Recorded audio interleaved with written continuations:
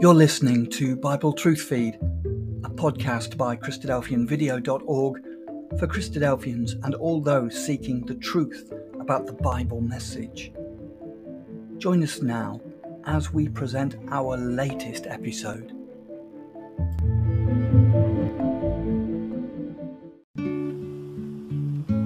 Hello and welcome to the Christadelphian Daily Bible Readings for the 29th of July. The first portion of the reading will be taken from 2 Samuel chapter 15, and I'm reading from the King James Version. And it came to pass after this, that Absalom prepared him chariots and horses, and 50 men to run before him. And Absalom rose up early, and stood beside the way of the gate. And it was so, that when any man that had a controversy came to the king for judgment, then Absalom called unto him, and said, Of what city art thou? And he said, Thy servant is of one of the tribes of Israel. And Absalom said unto him, See, thy matters are good and right, but there is no man deputed of the king to hear thee. Absalom said moreover, O that I were made judge in the land, that every man which hath any suit or cause might come unto me, and I would do him justice. And it was so, that when any man came nigh to him to do him obeisance, he put forth his hand, and took him, and kissed him. And on this manner did Absalom to all Israel that came to the king for judgment. So Absalom stole the hearts of the men of Israel. And it came to pass, after 40 years, that Absalom said unto the king, I pray thee, let me go and pay my vow, which I have vowed unto the Lord in Hebron. For thy servant vowed a vow while I abode at Geshur in Syria, saying, If the Lord shall bring me again indeed to Jerusalem, then I will serve the Lord. And the king said unto him, Go in peace. So he arose, and went to Hebron. But Absalom sent spies throughout all the tribes of Israel, saying, As soon as ye hear the sound of the trumpet, then ye shall say, Absalom reigneth in Hebron. And with Absalom went 200 men out of Jerusalem that were called, and they went in their simplicity, and they knew not anything. And Absalom sent for Ahithophel the Gilonite, David's counsellor, from his city, even from Gilo, where he offered sacrifices. And the conspiracy was strong, for the people increased continually with Absalom. And there came a messenger to David, saying, The hearts of the men of Israel are after Absalom.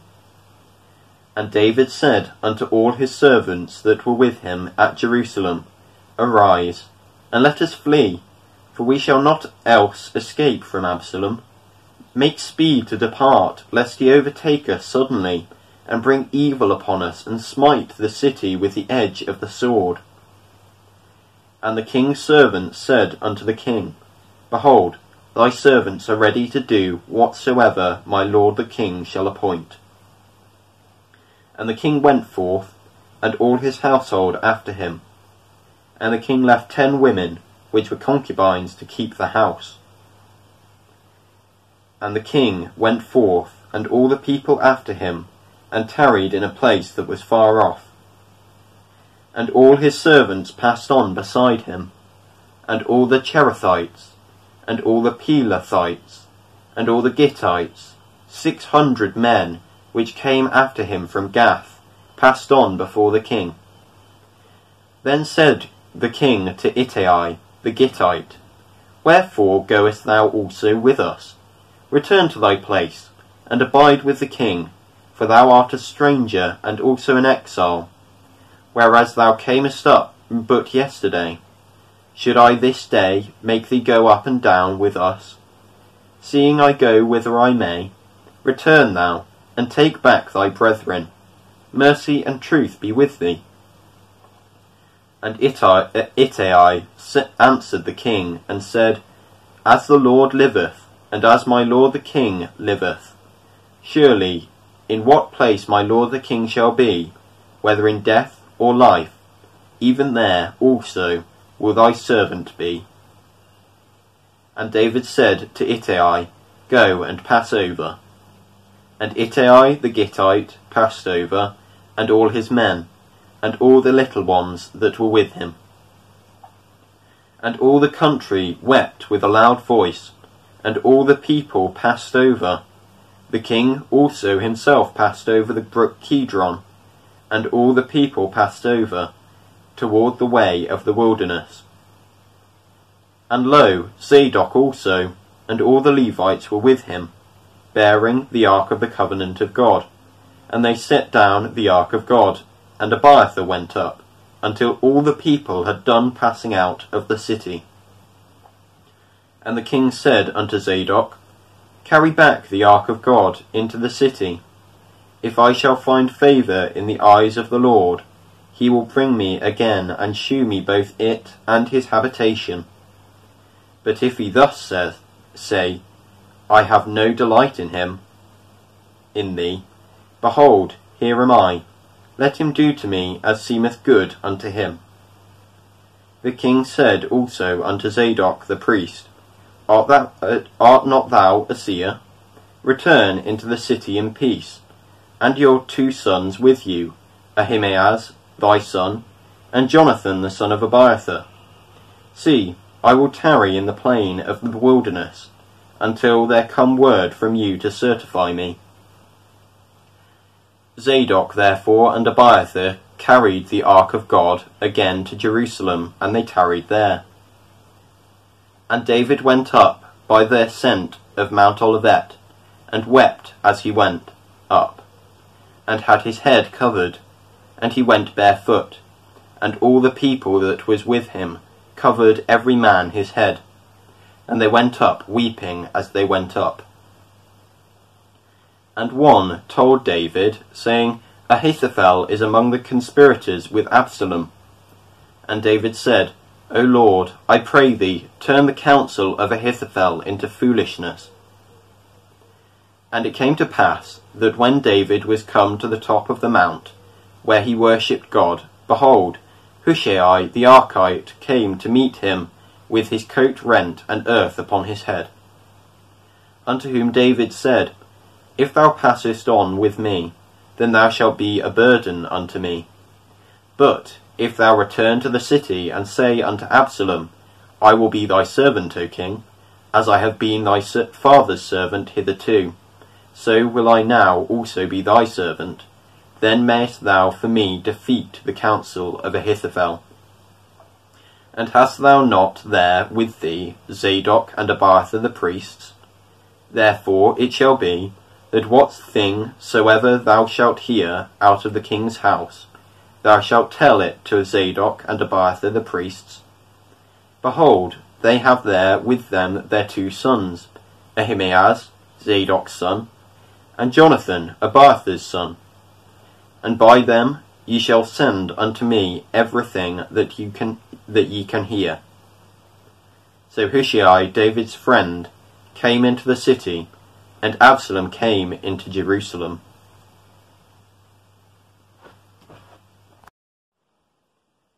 Jeremiah chapter 19. Thus saith the Lord, Go and get a potter's earthen bottle, and take of the ancients of the people, and of the ancients of the priests, and go forth unto the valley of the son of Hinnom, which is by the entry of the east gate, and proclaim there the words that I shall tell thee. And say, Hear ye the word of the Lord, O kings of Judah, and inhabitants of Jerusalem. Thus saith the Lord of hosts, the God of Israel, Behold, I will bring evil upon this place, the which whosoever heareth, his ears shall tingle.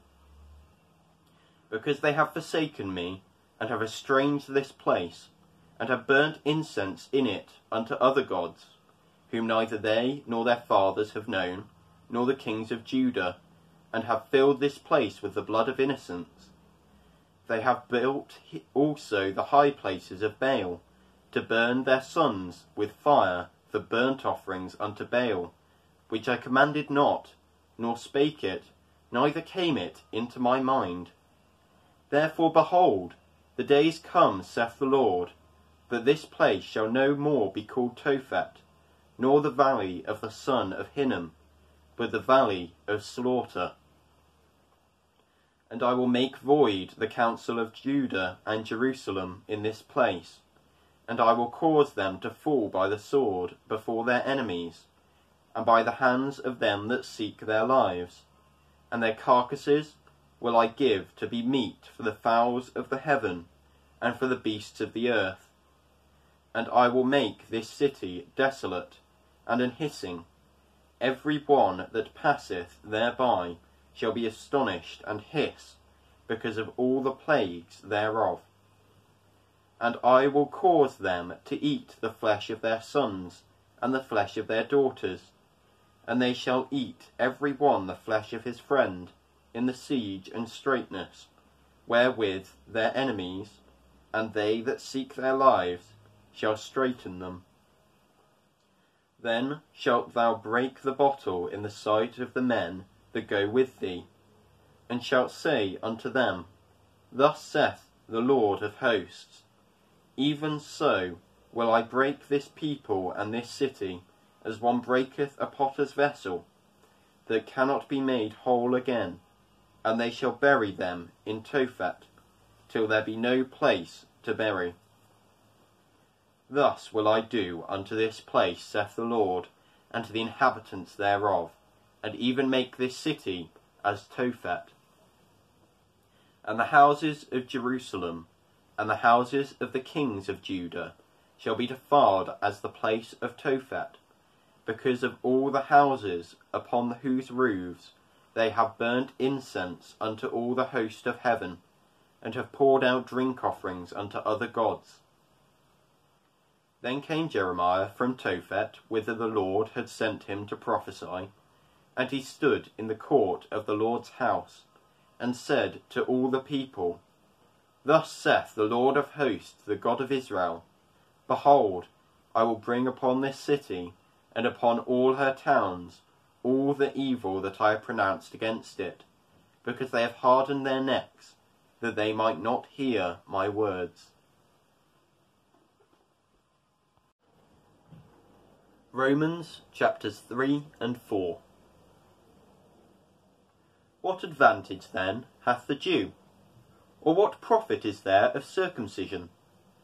Much every way, chiefly because that unto them were committed the oracles of God.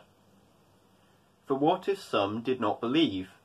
Shall their unbelief make the faith of God without effect? God forbid. Yea, let God be true, but every man a liar. As it is written, that thou mightest be justified in thy sayings, and mightest overcome when thou art judged. But if our unrighteousness commend the righteousness of God, what shall we say? Is God unrighteous who taketh vengeance? I speak as a man. God forbid. For then how shall God judge the world? For if the truth of God hath more abounded through my lie unto his glory, why yet am I also judged as a sinner? And not rather, as we be slanderously reported, and as some affirm that we say, Let us do evil, that good may come, whose damnation is just. What then? Are we better than they? No, in no wise. For we have before proved, both Jews and Gentiles, that they are all under sin. As it is written, There is none righteous, no, not one. There is none that understandeth, there is none that seeketh after God. They are all gone out of the way, they are together become unprofitable. There is none that doeth good, no, not one. Their throat is an open sepulchre, with their tongues they have used deceit. The poison of asps is under their lips, whose mouth is full of cursing and bitterness. Their feet are swift to shed blood. Destruction and misery are in their ways, and the way of peace have they not known. There is no fear of God before their eyes. Now we know that what things soever the law saith, it saith to them who are under the law, that every mouth may be stopped, and all the world may become guilty before God. Therefore by the deeds of the law there shall no flesh be justified in his sight, for by the law is the knowledge of sin. But now the righteousness of God without the law is manifested, being witnessed by the law and the prophets, even the righteousness of God which is by faith of Jesus Christ, unto all and upon all them that believe, for there is no difference. For all have sinned and come short of the glory of God, being justified freely by his grace, through the redemption that is in Christ Jesus, whom God hath set forth to be a propitiation through faith in his blood, to declare his righteousness, for the remission of sins that are past, through the forbearance of God, to declare, I say, at this time his righteousness, that he might be just, and the justifier of him which believeth in Jesus. Where is boasting then? Is it excluded? By what law? Of works? Nay, but by the law of faith. Therefore we conclude that a man is justified by faith without the deeds of the law. Is he the God of the Jews only? Is he not also of the Gentiles? Yes, of the Gentiles also. Seeing it is one God, which shall justify the circumcision by faith, and uncircumcision through faith. Do we then make void the law through faith? God forbid. Yea, we establish the law. What shall we say, then, that Abraham our father, as pertaining to the flesh, hath found? For if Abraham were justified by works, he hath that whereof to glory, but not before God. For what saith the Scripture? Abraham believed God, and it was counted unto him for righteousness. Now to him that worketh is the reward, not reckoned of grace, but of debt. But to him that worketh not, but believeth on him that justifieth the ungodly, his faith is counted for righteousness. Even as David also describeth the blessedness of the man, unto whom God imputeth righteousness without works, saying, Blessed are they whose iniquities are forgiven, and whose sins are covered. Blessed is the man to whom the Lord will not impute sin. Cometh this blessedness then upon the circumcision only, or upon the uncircumcision also? For we say that faith was reckoned to Abraham for righteousness. How was it then reckoned? When he was in circumcision, or in uncircumcision? Not in circumcision, but in uncircumcision. And he received the sign of circumcision, a seal of the righteousness of the faith which he had, yet being uncircumcised, that he might be the father of all them that believe, though they be not circumcised, that righteousness might be imputed unto them also. And the father of circumcision to them who are not of the circumcision only, but who also walk in the steps of that faith of our father Abraham, which he had being yet uncircumcised. For the promise that he should be the heir of the world was not to Abraham or to his seed through the law, but through the righteousness of faith. For if they which are of the law be heirs, faith is made void, and the promise made of none effect. Because the law worketh wrath, for where no law is, there is no transgression. Therefore it is of faith that it might be by grace, to the end the promise might be sure to all the seed, not to that only which is of the law, but to that also which is of the faith of Abraham, who is the father of us all. As it is written, I have made thee a father of many nations. Before him whom he believed, even God, who quickeneth the dead, and calleth those things which be not as though they were, who against hope believed in hope, that he might become the father of many nations, according to that which was spoken, so shall thy seed be. And being not weak in faith, he considered not his own body, now dead, when he was about 100 years old, neither yet the deadness of Sarah's womb. He staggered not at the promise of God through unbelief, but was strong in faith, giving glory to God, and being fully persuaded that what he had promised he was able also to perform, and therefore it was imputed to him for righteousness.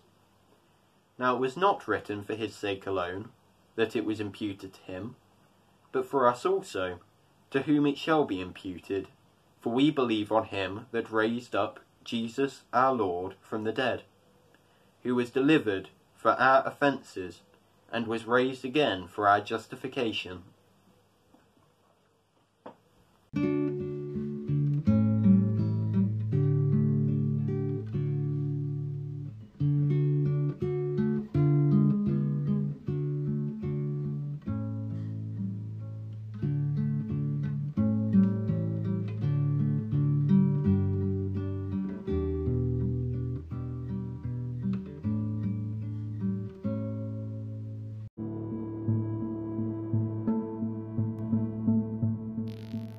Thank you for joining us. We hope you found the episode helpful. Don't forget, most of these episodes are also available as videos on our video channel, cdvideo.org. So head over and take a look. If you have any comments or questions or suggestions, please get in touch or leave us a voice message. We love to hear your feedback. You can email us at btf@cdvideo.org. If you enjoyed the episode, then please share it with others. Until next time, may God bless you in your studies and your walk towards God's kingdom. Amen.